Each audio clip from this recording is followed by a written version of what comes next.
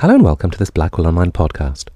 My name is George Miller, and my guest today is Stuart Kelly, who is literary editor of Scotland on Sunday, and author of the Book of Lost Books, which, as the cover describes it, is a guide to literature's what-ifs, if-onlys, never-weres, and might-have-beens. In other words, those works that were destroyed, accidentally or deliberately, by their creators or by others, those that were misplaced and never recovered, those that disintegrated into fragments like incomplete jigsaw puzzles, and those that never became more than dreams in the minds of their creators. And in Stuart's hands, what is so entertaining and illuminating about the book is how talking about what isn't there also sheds new light on what is. I think often when we look at what isn't there, we get a better understanding of what authors did choose to write.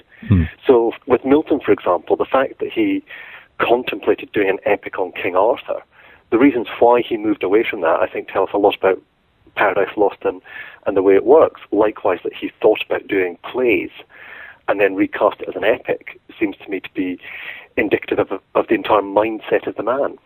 In the introduction, you got a very nice metaphor for your project. You compare it to Rachel Whiteread's house. Can you just say why you made that comparison? Because it's a work of art that I absolutely adore. I suppose the thing was that, we're so used to looking at, for example, houses as being external, as being spaces, that when you see those spaces filled, you have a completely new perspective on what it means to be in a house. And I thought I'd try and do the same with the idea of the canon of literature. I mean, one thing that I find fairly frustrating is that we still have all these arguments in which the canon is seen as somehow self-evident, whereas in fact it isn't. If we had 120 plays by Sophocles, the entire history of literature would be different. People don't tend to sort of think about the extent to which what we have is conditioned by what we don't have.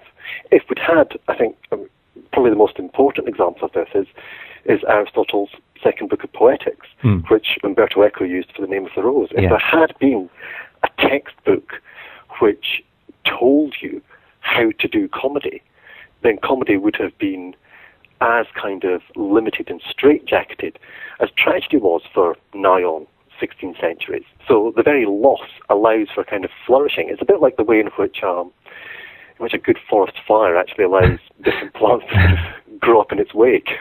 Not that I'm advocating a sort of wholesale destruction of much literature. There's a few things I would quite happily chuck in a fire. Well, what your book does, and the same way that Echo's book did, is it sort of ignites that spark, to continue your metaphor. It ignites a sort of spark and sets you thinking about the what-ifs, doesn't it? The paths not taken or the paths that were sealed off. Actually, there's one which is sort of in the new version of Lost Books, because in this new edition I've got 10 new ones at the end of it. When I was researching Henslow's diary, this wonderful resource that we have detailing the rivals to Shakespeare's company and the plays that they put on, the one thing that kind of suddenly leapt out at me was all these biblical plays.